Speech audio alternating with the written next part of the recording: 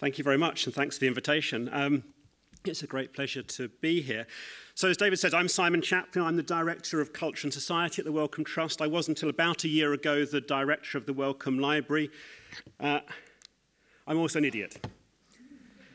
And this is my guide to how, or in some cases, how not to build a digital library. So this is my idiot's guide to building a digital library, and how to use a digital library to engage with communities of users, both new and existing, based on the journey that my team and I have had over the last 5 years, so the work that we've done. And I'm going to make clear at this point, not least because some of my team are in the room, that although I am an idiot, they are not idiots. In fact, they are extraordinarily talented, experienced, and imaginative. They make up for my deficiencies. They're also blessed, for the most part, with extraordinary patience. And those who are not blessed with extraordinary patience are blessed, for the most part, with tactful silence. So I can also say that I'm a lucky idiot. When I joined the Wellcome in 2010, I had about 20 years of experience, but my experience was all in museums. I hadn't been a librarian or an archivist, so in some cases I was an odd choice to take over that role. I had some background in the academic history of medicine, so some affiliation with the kinds of users the Wellcome Library had traditionally served. I had also had experience, particularly in my previous role as Director of Museums at the Royal College of Surgeons, of taking a neglected collection and trying to find new ways of engaging audiences with it. This is the Hunterian Museum at the Royal College of Surgeons, a fantastic collection that went from being a niche academic resource into one that appealed to a much wider range of users.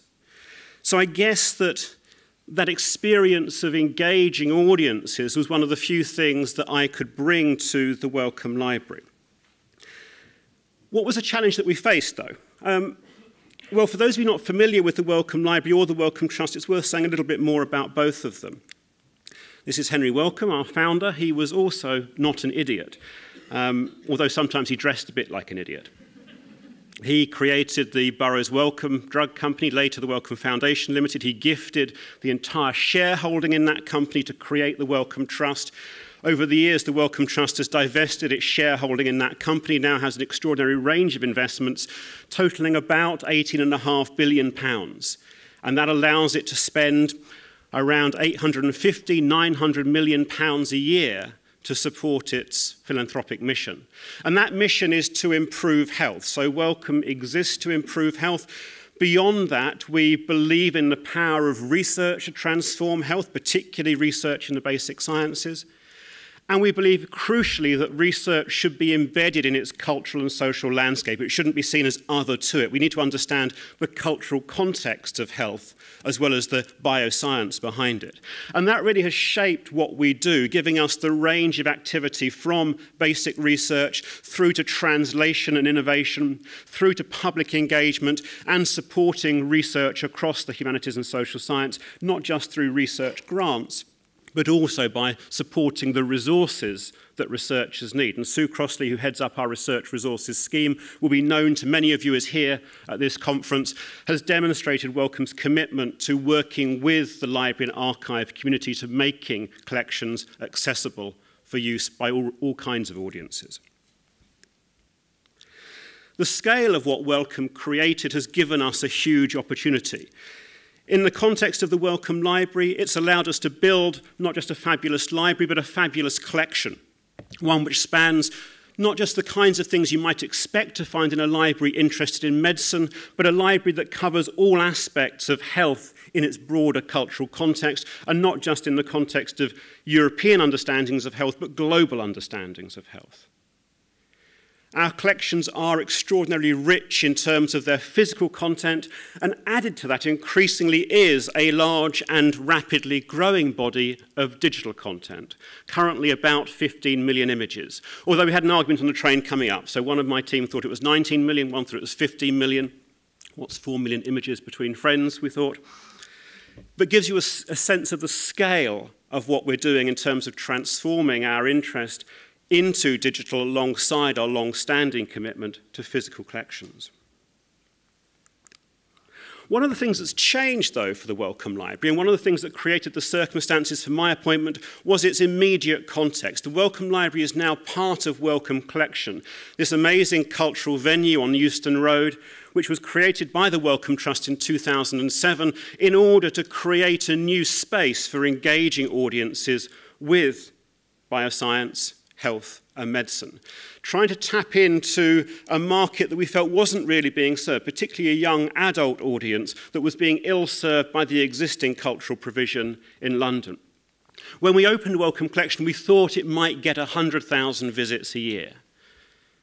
In fact, within 3 years, it was receiving 300,000 visits a year, and those numbers only kept on going up. It was a fantastic success for us, but also a challenge for us, partly because of the constraints on space, but in the context of the library, because it also highlighted the fact that although Wellcome Collection had been through this step change, the library in many ways hadn't. Although we had very healthy visit numbers, about 30,000 readers a year coming in 2010, there was a sense that somehow the library was stuck in ways that the rest of the venue wasn't, and that while the rest of the venue was being innovative and disruptive, the Wellcome Library still felt rather traditional in the way at which it approached its mission. So the challenge we had was with how we might achieve a step change also in the Wellcome Library. And perhaps it won't surprise you, we didn't really at that stage think about the physical redevelopment of the library, although we have since physically redeveloped the library, but in 2010 it still felt too close to the reopening of Wellcome Collection for us to leap into action in terms of building work. Instead, perhaps naturally our thoughts gravitated towards the digital. And in particular, like many of you, I suspect, we had discussions with our board of governors, our governing board, in which they demonstrated what I guess we could call the Google complex. Why don't you just put all of this stuff online? I think probably some of you have had those conversations.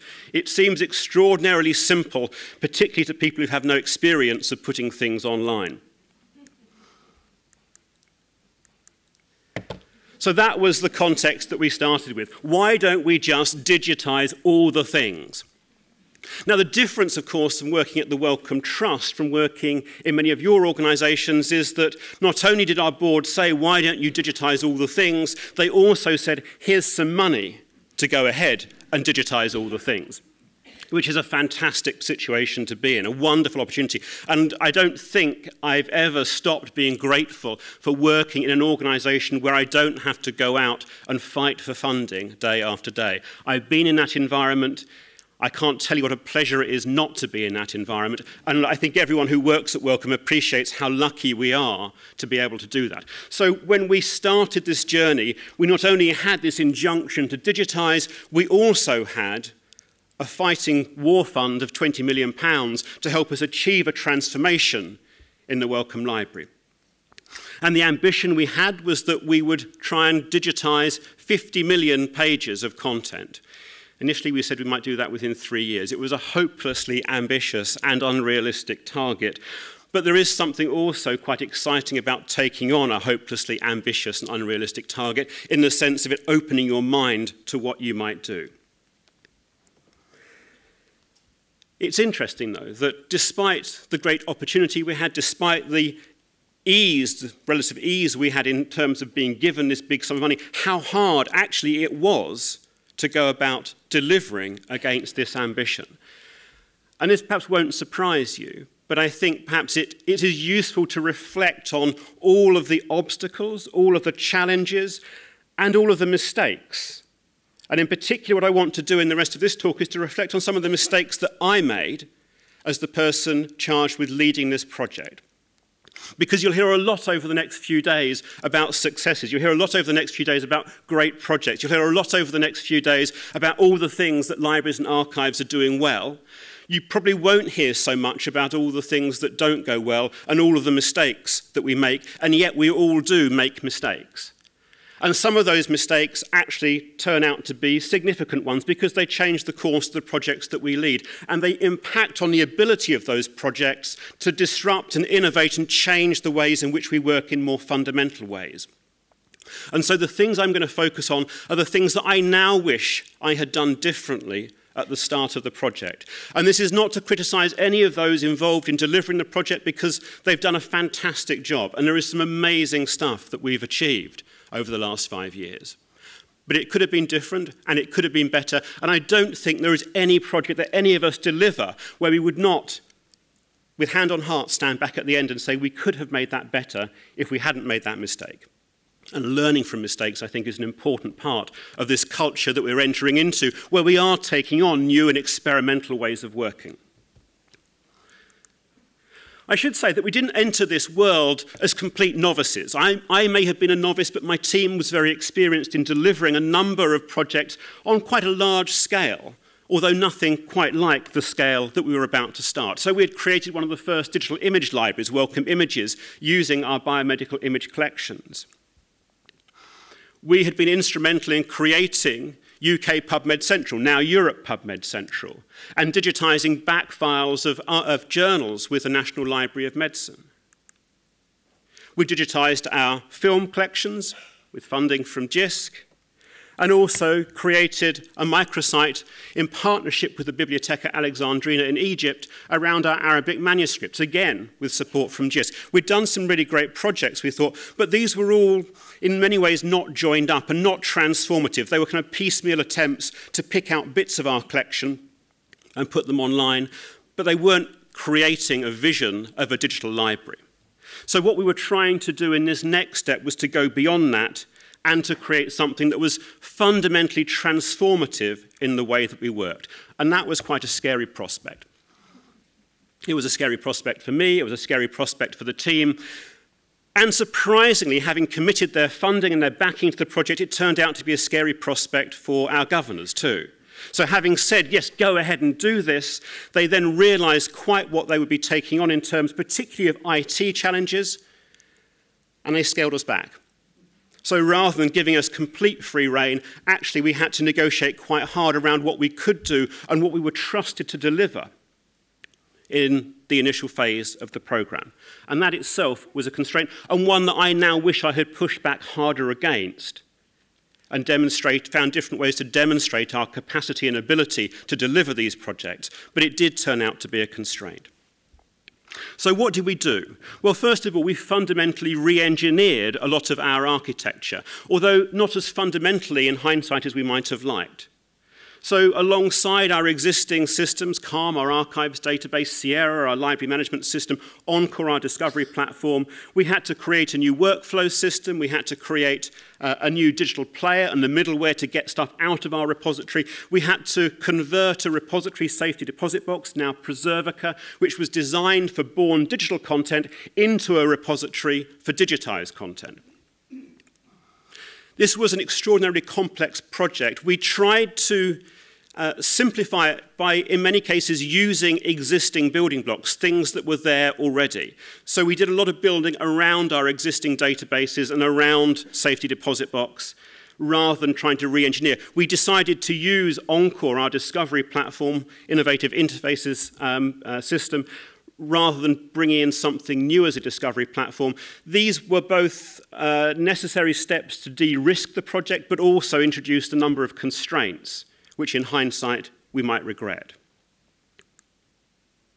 So in terms of re-engineering Encore, we worked hard with innovative interfaces to build into it things like full-text searching as part of the discovery layer. So this is now integrated into our implementation of Encore. You can search across the full text of all of the items that we've digitized and OCR'd. We also built into it archival hierarchies so that you can see in a library system what the archival structure would be. This is a necessary consequence of trying to shoehorn your archive content into a system designed for a library. Still strange that no one out there seems to be designing systems that work equally well across archives and libraries. Maybe that will change in future, but it certainly wasn't available to us at the time. We also had to build a player to show this stuff. This is the open source player that was built for us by the software developers Digirati, who became our lead development partners in all of this. And We had to completely re-engineer our website, so procuring a new content management system, redesigning the website as a fully responsive site, a huge amount of work, not least because when we started this project, we didn't even have a library web manager. Within our team across the Wellcome Trust, we had a very limited web team with no, for example, user experience, no information architecture within that team. So a lot of key skills in hindsight we would recognize as being necessary were missing from the mix when we first started. We also needed to digitize some stuff. And perversely, we started with the hardest stuff rather than the easiest. Always go for the low-hanging fruit should be the motto of any digitization project. Instead, we went to the top of the tree. We started with a set of archives and books, books that were in copyright, archives that were mostly from the 20th century, all dealing with genetics, all containing some quite dense subject matter, not the obvious stuff for public engagement, but of strategic interest to the Wellcome Trust and to our governors. We chose this for them and not for us or our users. That was a mistake. Again, in hindsight, you think, well, why didn't we push for something else? We did push for something else. I didn't push hard enough. I didn't have enough confidence in the decision that had been made to back a Wellcome digital library to say, actually, if this is going to work, we shouldn't be starting with the hard stuff, we should be starting with the easy stuff. I wish now I had done that. I don't think it would have made a huge difference in terms, we built something very successful, but it would have made our lives a lot easier and would have enabled us to build audiences faster than we ended up being able to do. We did add more content in, so having kind of bitten the bullet on genetics, we then got licensed, not least because of funding, again, from JISC. I can't say how grateful we have been to JISC over the years for funding into the Wellcome Trust, one of the rare organisations that gives money into the Wellcome Trust rather than Wellcome Trust giving money out. But actually the money from JISC was instrumental at many points in leveraging change, not just within the library team at Wellcome, but within our governing board as well. It just shows what external stakeholder support can do to change people's minds, even in an organisation like Wellcome that prides itself on its independence. So with JISC support, we digitised the Medical Officer of Health reports for London. We also worked with ProQuest, and are still working with ProQuest, to digitise our early European printed books. A kind of commercial project, one in which we're not deriving any revenue, unlike many other partners for ProQuest, but in which we're negotiating their commitment to digitisation and in return giving us rights to make some of that content freely available in the UK and worldwide from the start. All of the content's freely available in the UK and the developing world. Some's freely available to the rest of the world, and all of the content will become freely available at the end of the license term we've agreed with ProQuest. We did that commercial project because although it felt slightly at odds with our commitment to open access, again it was instrumental in buying in some support from our governors for the sense that we were open to all kinds of ways of tackling digitisation rather than just spending Wellcome's money to deliver it. It also meant that strategically we could digitise a collection that might otherwise have been thought a low priority for us. If you're thinking about genetics as being a high priority, early European books would be at the other end of the scale. You can argue about whether that sense of priorities is right or wrong, but they were the ones that we were faced with within our organisation. So we were able to add some richness to the content set. More recently, we've started work on another collaborative project, this one, the UK Medical Heritage Library, working with 10 other partners across the UK to digitise 19th century books. This is working in partnership with the Internet Archive, again funded via JISC from HEFGI, so a big injection of funds to produce this collaborative project. And this, I guess, is perhaps more reflective of where we might otherwise have started the project, starting with the easy stuff, out of copyright books with no sensitivities, which can be mass digitised at a relatively low unit cost, delivered not just online through the Wellcome Library, but through a whole range of different partners, easy to access and create a vast body of digitised content on which you can start to build some interesting engagement tools and applications. So we came late to the thing that we might otherwise have chosen to start with. In terms of engagement, we did produce some interesting ways of trying to make particularly the genetics content interesting to a range of users. We produced an open source timeline for genetics, but a tool that can now be repurposed for any form of content. And with the Medical Officer of Health reports, we also developed tools which were designed to suit the needs of different research audiences, particularly around searching and downloading data sets and marking up things like tables so they could be exported as, for example, CSV files to allow people to run data analysis on tables that are being contained within the original reports.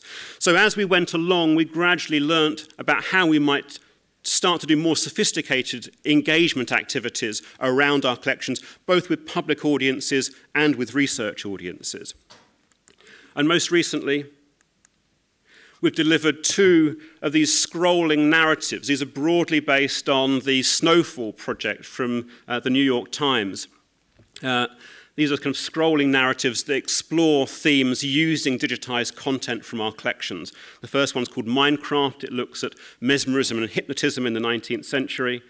The second one, called The Collectors, looking at a whole range of different sub-collections within the material that we look after. And both of these were joint developments and went out under the banner of Wellcome Collection, so very specifically aimed at a public audience rather than at a research audience.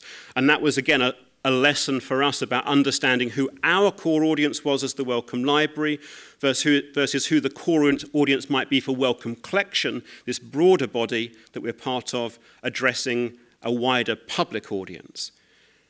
And again, I think we made mistakes early on in the process in not being clear about exactly who our users were and who we felt best able to reach through our programs and which audiences we were best to leave to other people to develop programs for engagement on our behalf.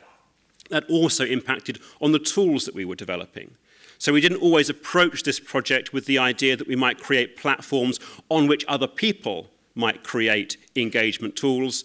We started with the assumption that the engagement would be things that we would deliver ourselves, and that we therefore ended up with a kind of vertical silo of content at the bottom, engagement at the top, but very hard for other people to break into that silo, very hard for us too to bring other sorts of content into that silo, particularly content from outside the Wellcome Library.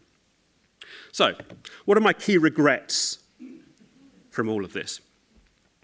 First up, I think my biggest mistake was not creating our digital repository initially as a separate walled garden. We set out for very good reasons to try and integrate from the start our digital content with our physical holdings, to have a single point of search across all of our library and archive collections so people could find anything, whether it was physical or digital. That is still our long-term goal, and I think it is still the right goal for every library and archive to have. But it does introduce some significant compromises from the start, because by working with your existing systems and trying to make sure that your systems can deliver all of the functionality for a physical library or archive alongside the functionality you might want for a digital archive, it makes it very hard to create the kind of innovative, agile development environment that you want if you're to spark true innovation. It's very hard for people to play with things if they might break the library management system at the same time. We didn't create the right sandbox for our team to play in. Now, we're starting to address this now. So over the last year, our team have done some really interesting projects, not least an agile sprint over the summer called What's in the Library, working with a team of external developers to create some really imaginative, creative, and very quick and dirty tools to expose what's in our library collections, to work outside of the discovery system and the library management system, and to see what else could be done with the data. But this could have been done 4 years ago. We did not create the right environment for that to happen. Now, there is a risk in creating a walled garden, and that was the risk that we saw at the start, which is if you create a walled garden, perhaps it always only ever stays in the walled garden, that digital is always separate from your core business. It's never disruptive. It never transforms what you do. And there is some evidence to support that.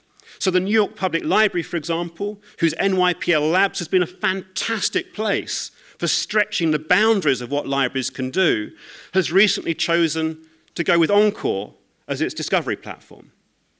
So having invested all this time and effort in developing new ways of discovering and surfacing its content, it has gone back to the same system that we've been using for the last 4 years. And disappointingly, they say they're doing that because they think that's the most flexible of the discovery platforms out there.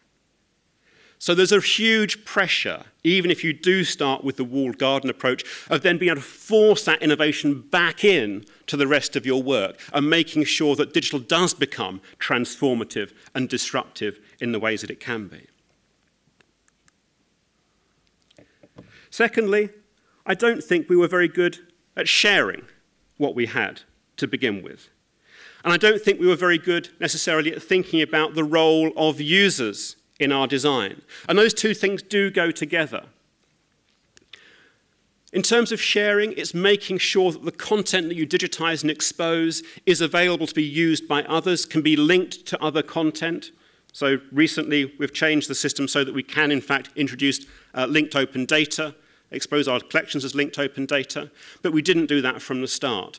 We didn't look, other than by bringing content into the library repository, at how we might link out to other people's collections. We didn't create a useful disconnect between the repository layer, all the stuff that we had and all the stuff that we brought in, and the engagement layer, all the stuff we wanted to do to target different audiences that might have allowed other people to play in our space.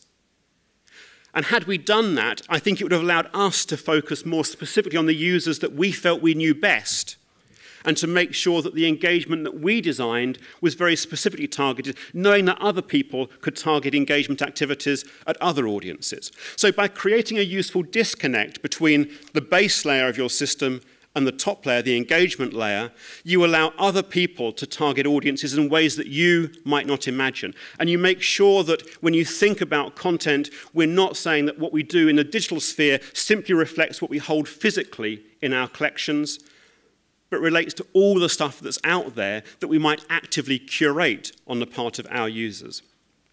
So again, I feel that that was a mistake that I didn't recognize soon enough, the idea that there might be other people who would deliver the engagement for us, and what we should do would be to create the platform for them, and that crucial to that would be a trust in their understanding of user experience and our creation of the tools to allow them to easily access, share, and link to our content. And thirdly, it's around the content choices. I've said that our choice of genetics did constrain our ability to engage people. We later shifted, so as part of the work with Internet Archive, I've looked at digitizing books that link into the exhibitions that are going on in Wellcome Collection. Again, it seems really obvious in hindsight, but that wasn't baked into the program from the start. It was something we had to engineer in later. So looking at how we might digitize particular sets of content, knowing there are particular groups of users or particular interest in it, but doing so in ways that don't involve creating lots of microsites with their own mini silos. Again, a mistake that I made early on in not seeing the potential for these collections to reach new audiences and to build the kind of broad engagement that we might want. So, how to conclude? I'm not going to say that our project's been a failure, because it hasn't, and I think it would be doing a disservice to everyone who's worked on it over the last 5 years to imply that we haven't achieved some amazing things. But I think it's also important to reflect on what's not gone right and on the mistakes that we make, because these mistakes will inform the decisions we make in future if we acknowledge them. I don't think any of us are in a position yet where we can say that we've realized, even partially, the potential that digitization offers us to reach out to new audiences. And part of that is because we are very constrained by our legacy, our existing ways of working, our existing systems, our existing commitment to delivering physical library and archive services. We have to find ways of allowing digitization to be disruptive and to transform the work that we do. We had hoped to do that in the Wellcome Library. We have done a bit of it in the Wellcome Library, but not nearly enough. And that's because we made some poor decisions. I made some poor decisions early on in the process. In order to realize the potential, we do need to focus on what we can do to create platforms that are open and shareable. How can we avoid the need for organizations to build from scratch each time the infrastructure they need to deliver, not just digitization, but public engagement? You're going to hear Robert Kiley say a bit more this evening about what we might want to do in that space. But there are others in this room who I think can also play an important part in that. Why don't we have in the UK the equivalent of Internet Archive? Why is there no equivalent of the Digital Public Library of America? Why is there no equivalent of Trove? Where are the platforms that allow us as institutions not to have to develop our own infrastructure, but to pour content into a common infrastructure and then look at how we might understand our audiences to invest our energy into creating really exciting and innovative ways of engaging new communities? I think only by looking at this bigger picture and realizing the potential for shared services to transform the work that we do will we achieve the potential that digitization has to offer us as a way of engaging with our communities. Thank you very much.